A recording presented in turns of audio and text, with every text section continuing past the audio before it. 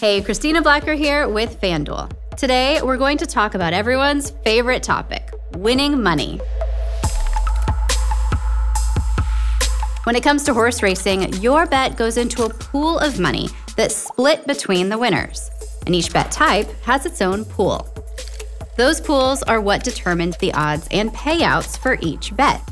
So, whenever more money is bet on a horse, all the odds change.